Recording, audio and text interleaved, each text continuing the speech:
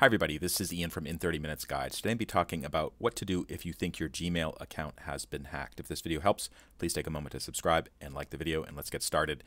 By the way, this is just a very general overview. There are some very good Google resources that explain this in more detail, but I'm just going to give you a lowdown on the way it works. And this is actually after a relative experienced a hack, and these are the steps that are important for you to take. So the first thing to do, if you think that your account has been hacked, either you can't get in or people are telling you that they're getting messages from you that don't look like they're from you, like maybe they're asking weird things like, oh, buy me an Amazon gift card. That is suspicious. You definitely want to look into it. Go to your Gmail account, log in if you can, then click on the photo, your account kind of icon in the upper right corner, and just click it, and that will bring you to the Google account. And you'll come to a page like this. There'll be some information about this, and basically what you want to do is to go to the security tab on the left here, and you'll start to see some information here about signing in. One very important thing to do is to have two-step verification on. What this means is that when you try to log in from a new device, Google will send a text message to the registered telephone number you have just to make sure it's you. This is a really useful service to have. It's kind of a pain in certain situations, but overall I think it's a very helpful thing to have. If you do not have two-step verification on, these recommendations will tell you that you should get started on that. Okay, so that's one part of it. The other thing that you might need to do if you cannot get into your Google account, go to the Google account help and search for account recovery page. There'll be a link like this. Click on that, and you'll start to be prompted to do this, to enter your email address and so on. One thing that will happen, actually, let's open this up in a new window, is Google will start to ask you all these questions to complete your account recovery.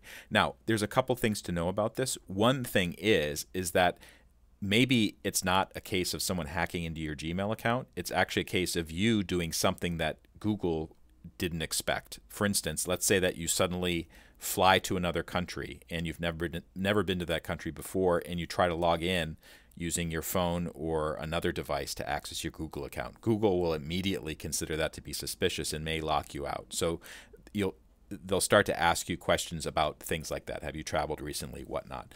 The other thing to keep in mind about that is if you are trying to recover your Gmail account, log in using the same Wi-Fi network and the same computer that you've used in the past. That will make things a lot easier. In fact, they say use a familiar device and location if possible.